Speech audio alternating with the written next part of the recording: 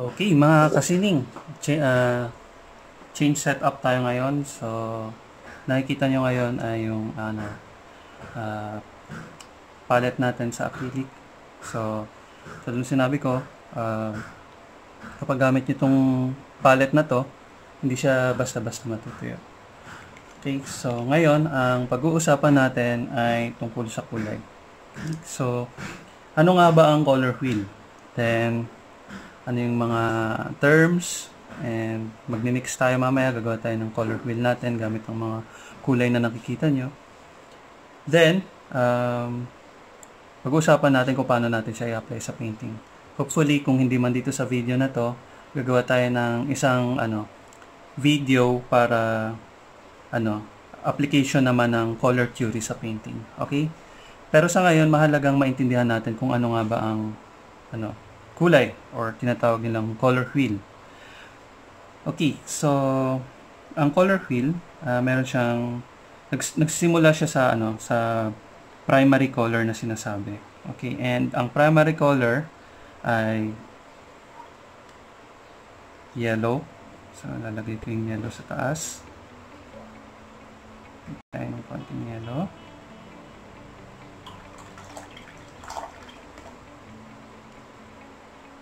Konti ata yung lumihin ko. Okay. Mix pala tayo. Okay, enough na yan.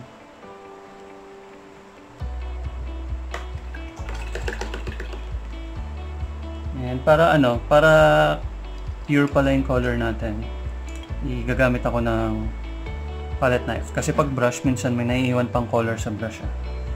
The next is red. Ito pa siya lalagay.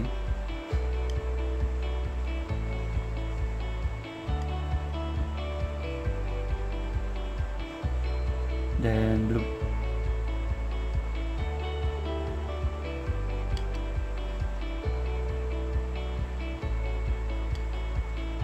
Okay, so yan ang tinatawag nating primary color.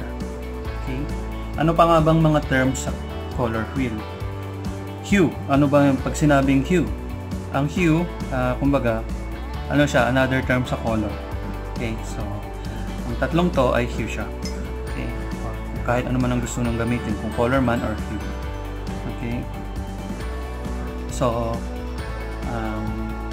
sa tatlong color na to, makakapag-produce na tayo ng marami. Okay, maraming kulay. Like, kung mag-mix tayo, kung i-mix natin itong tatlong color na to, makaka-produce tayo ng brown. Okay, and kung pag-mix naman natin itong dalawang to, okay, gawin natin.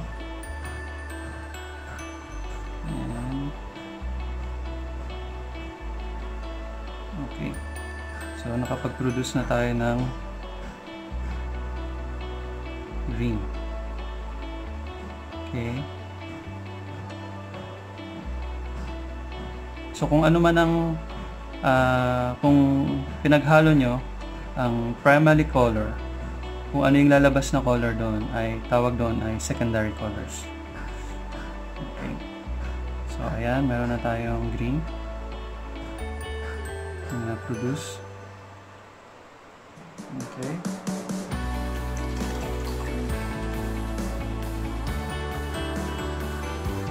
Next naman, yung dalawa, red and blue. Okay. So yan, nag-produce siya ng violet.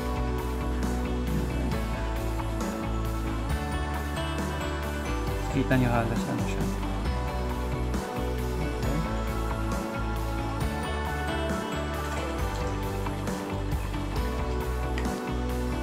Mahalagang pag mag-mix kayo ng secondary color niya is equal amount. Okay, then ito naman, mix tayo ng yellow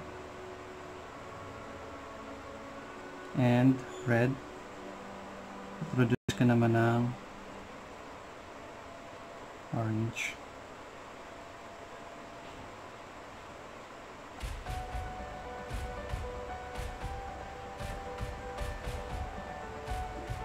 Okay. So, nakikita nyo, meron na tayong 6 na kulay na na-produce. Okay. So, itong tatlong to, from these 3 primary color, pag-produce tayo ng 3 kulay ulit, which is the secondary color. The green, violet, and orange. Okay. So, now, ano naman tayo? Tertiary colors. Okay. So, tertiary colors, pag ano naman, pinabix mo ang primary color and secondary color. Okay, so simulan natin ulit dito. Pag nag-mix ka nitong green, kita nyo, patuyo na. And yellow. Okay. Puproduce siya ng yellow-green. Parang yan. Okay. Then, pag nag-mix ka naman ng orange and yellow, produce ka ng yellow-orange. Parang ito na siya. Okay.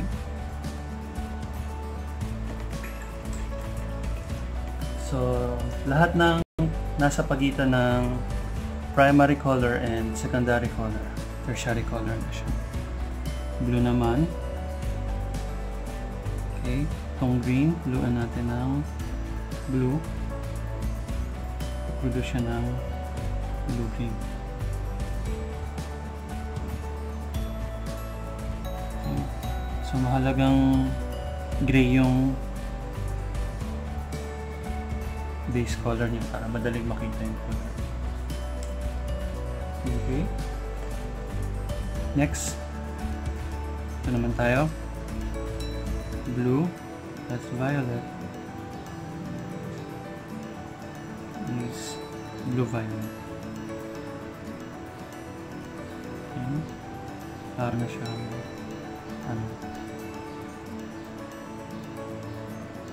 start na siyang magmukhang color. Okay, sana nakikita nyo ng maayos sa videos natin. Next, yung red plus violet is of course yellow. I mean red violet. Okay. So pwede nyo practice malinis na kulay. And lastly, red plus orange is of course red-orange. Nakapag-produce na tayo ng color wheel natin. So, i-recap tayo. Kung malalaki, nag-start tayo sa primary color, which is yung yellow, blue, and red. Then, nung nag-mix tayo ng primary color natin, nag-produce tayo ng secondary colors, which is yung green, violet, and orange. Then, by mixing secondary colors and primary colors, nag-produce tayo ng tertiary colors, which is yung yellow-green, blue-green, blue-violet, red-violet, red-orange, then yellow-orange. Okay. And yun, for the sake of this video, pakita ko na rin yung anong mangyayari pag nag-mix tayo nung sabi ko, itong tatlong color. Lagay ko na sa ito. And depende yun sa amount nung ilalagay yung blue saka red. Okay. Kaya minsan sa video sinasabi ko may touch of red, touch of blue. Okay. Dagdagan yung mag-produce tayo ng sabi kong blue. So ayan na siya. So, nag-produce na tayo ng parang brush yun.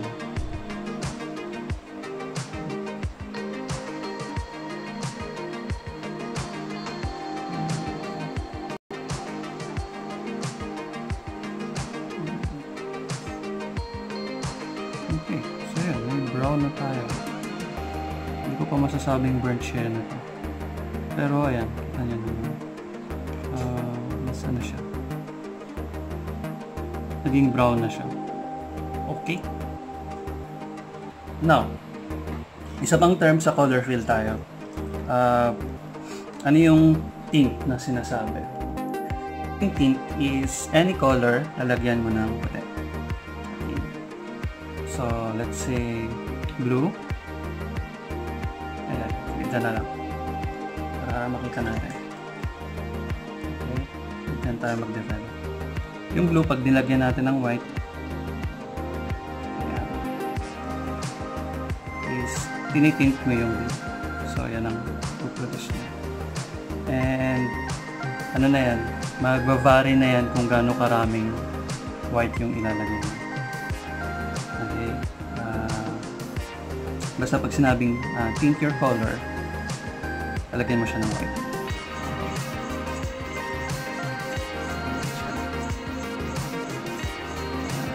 Ano naman? Yellow naman.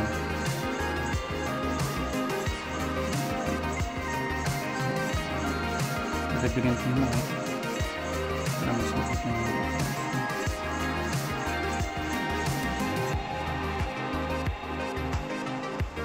Okay. So, any color. Bagal, kung lalagyan ko ng white lahat yan. Pinipilit ko siya. Okay.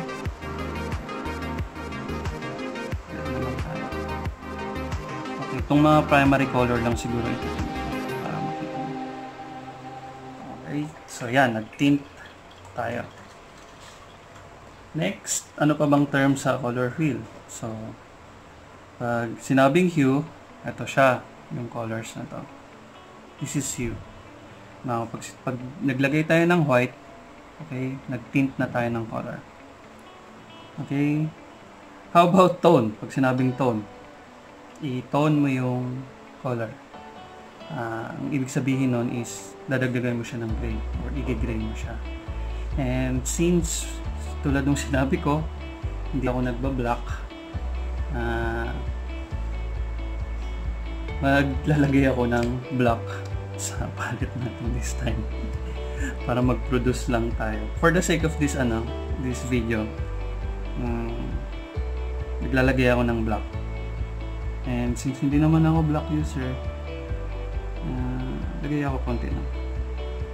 Okay. Dahil magpo-produce tayo ng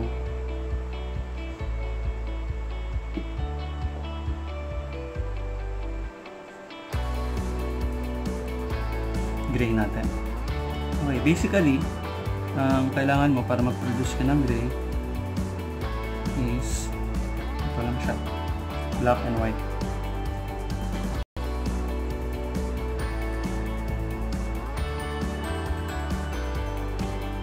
Okay.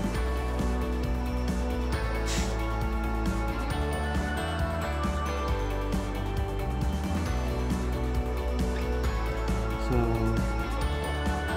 may white na to. Ganito na lang yung black.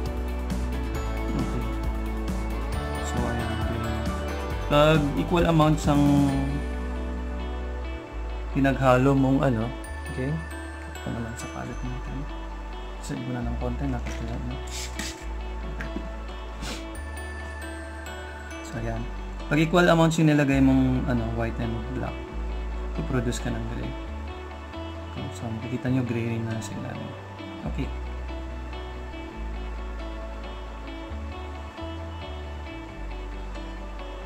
So, pag hinaluan na natin ng gray yung mga colors natin, tinotone mo na siya. Okay, so subukan natin. Okay, may maganda na tayong gray dito. Lagay na lang ako dito sa mga sides nito. Para dadagdagan na lang natin.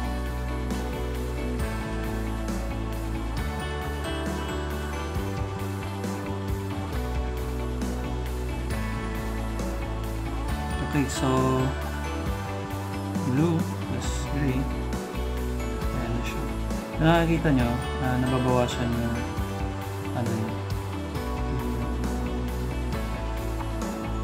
intensity ng color.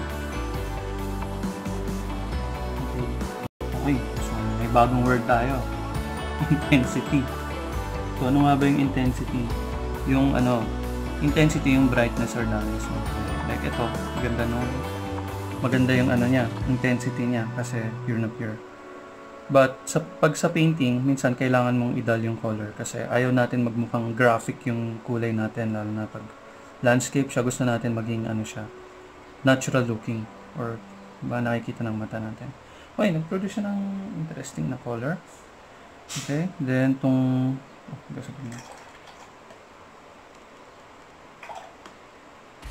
next, ito naman, red. Haluan natin ng gray. Okay. So, nakikita nyo, nag-dull siya. Diba? And, same goes with yellow. Oh, okay. Tanya. So, intensity or chroma. Kaya minsan, pag nasa art store kayo, pag mag-check kayo ng mga colors, may chroma. Okay. So, recap tayo. Yung black and white natin, yung hinalo natin, nag-produce tayo ng neutral gray. Equal siya. Then, yung colors natin, yung yung tint is by adding white. Ito yan, tint. Then, yung nasa outer na color is, tone. Kumbaga, ni-tone natin siya. Okay, so siya? Color plus gray. Now, ano naman yung shade? Dami na tayong terms. Yan talagang color wheel, color theory. Okay, same, color plus black. And, yun na nga, for the sake of this tutorial, papakita ko kung ano yung mangyayari kapag yung color, nilagyan natin ng black. Okay. Konti lang kasi malakas ang black. Ayan. Patay na yung blue. Okay. The very reason na hindi ako gumagamit ng black. Sobrang lakas niya. Okay. Ayan. So shade yan. Saan nakikita pa sa video natin? Okay, kita pa lang. Okay, guys, nakikita na. So, yun. Meron naman ibang artist gumagamit ng black. So, siguro tansyado na nila kung gano'ng karaming black. Ayan, konting black lang yung kasi itong yellow naman. Okay, patay. Gano'n ang black. Okay, so kita nyo, yung color na pinroduce pag dinagdagan ng white, ng gray, then ng black. Ayan siya. Okay. Next. Halos lang talaga. Konting black lang. Kasi lakas ng black. Mapatay siya ng color. Okay. So, pag nag-mix ka ng black plus color or hue, ayan siya. Okay. So, yun ang shade. So, we have the hue, the color, then we tint by adding white, we tone by adding gray, then we shade adding black. Okay, and ganun rin ang mangyayari dyan. Gusto ko pa sanang gawin. Kaso since, acrylic, mabilis siyang material. But at least you have an idea kung ano na yung nangyayari sa color by adding these three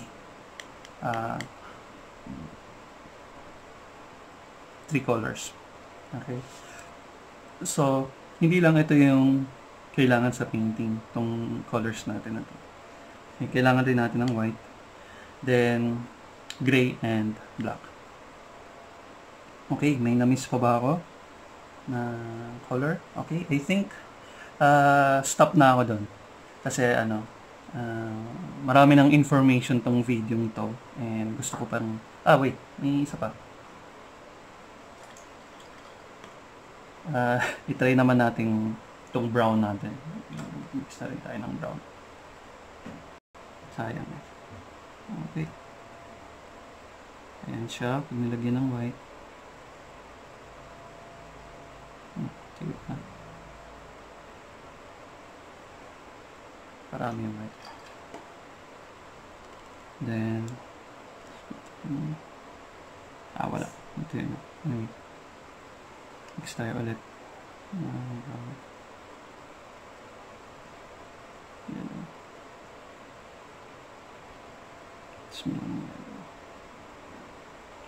Okay, and brown natin.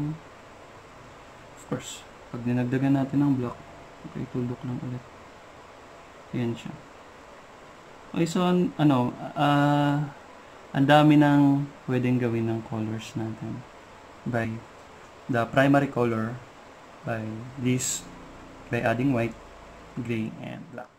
Okay, so yun ang ating video sa episode nito. Do-it-yourself palette and usapang kulay.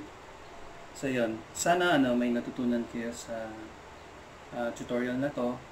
Ang susunod nating video ay tungkol naman sa paggawa ng canvas. At application ng color theory and brush techniques sa painting. Okay? So yun, kung nagustuhan nyo yung video, thumbs up na lang po. And huwag nyo kalimutan mag-subscribe at pindutin yung notification bell button para maging updated kayo sa mga future videos namin. Okay? So thank you. Stay at home, paint and create art.